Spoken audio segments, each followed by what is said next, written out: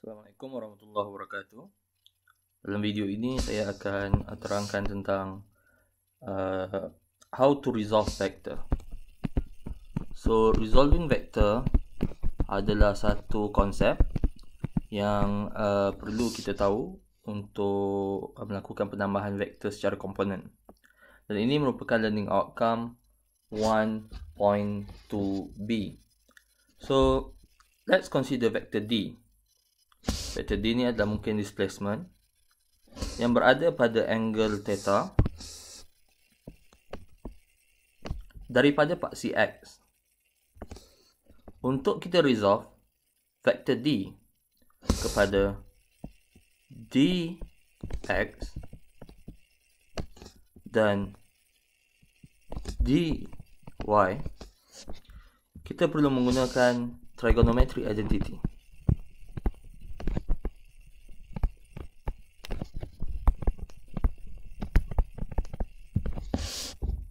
Yang ini biasa kita gunakan semasa sekolah rendah, sekolah menengah mungkin. Yang ini sin theta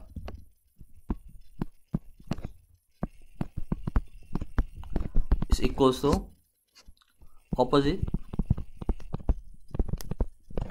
over hypotenuse dan juga cos theta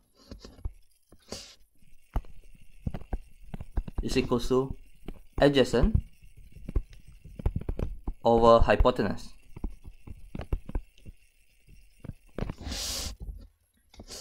Ataupun dalam bahasa Melayu, sin theta sama dengan tentangan bahagi hypotenuse dan cos theta sama dengan sebelahan bahagi hypotenuse. So, kita kena identify terlebih dahulu apa dia opposite, apa dia hypotenuse dan apa dia adjacent dalam gambar rajah 1. Jika kita perhatikan, angle theta berada bersebelahan dengan paksi X. Therefore, saya boleh cakap dx is adjacent to angle theta.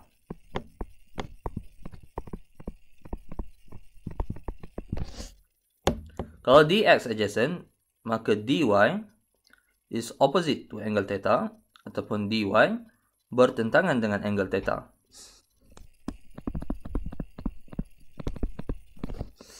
Vektor D pula adalah hypotenuse dalam triangle ni. So, untuk kita resolve D kepada X komponen, kita akan gunakan rumus cos theta is equals to adjacent over hypotenuse. So, cos theta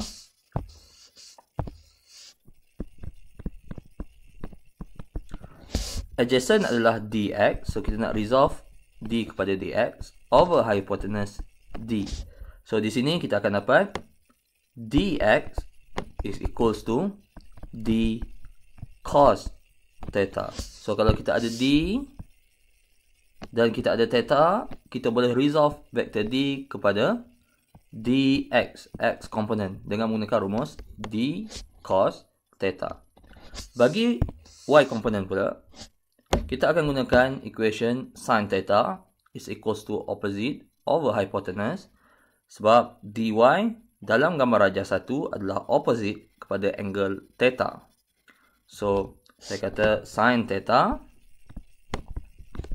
is equals to opposite is dy over hypotenuse is d. Therefore, dy is equals to d sin theta. So, selagi mana kita ada vektor D dan kita ada angle theta, kita boleh resolve vektor D kepada y komponen dengan menggunakan equation dy is equals to d sin theta. Now, so yang penting sekali dalam resolving vector adalah identify di mana angle theta supaya kita boleh tentukan mana satu axis adjacent dan mana satu axis opposite.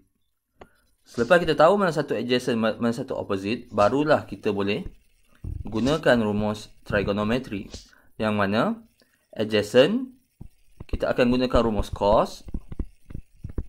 So, kalau dx adjacent, maka dx cos. Dan opposite, kita akan gunakan rumus sin. Mari kita tengok, kalau ada gambar rajah yang sedikit berbeza, kita consider gambar rajah dua, yang mana angle theta berada pada paksi Y. So, tadi angle theta berada pada paksi X. Sekarang angle theta berada pada paksi Y.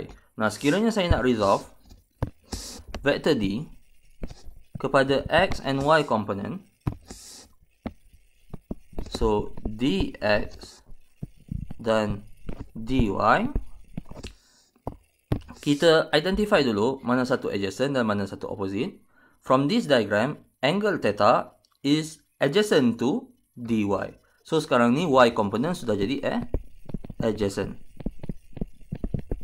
Dan x component sudah jadi opposite ataupun bertentangan dengan angle theta.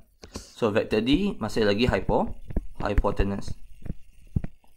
So untuk kita resolve vektor D kepada x component, kita akan gunakan, since dx is opposite, so sin theta is equals to dx opposite over hypotenuse. So x component of D, dx is equals to d sin theta. Ini dah berbeza dengan gambar rajah yang tadi. Manakala if we want to resolve it into y component, so we look here, dy is adjacent. So if adjacent, we use cos theta. Cos theta is equals to adjacent dy over hypotenuse d. So dy is equals to d cos theta. So kesimpulannya di sini, untuk kita resolve vektor, kita kena tahu dulu di mana angle dan kita identify mana satu axis adjacent ataupun opposite sebelum kita apply equation trigonometry.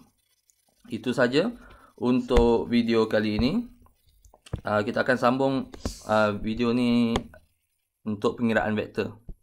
Terima kasih.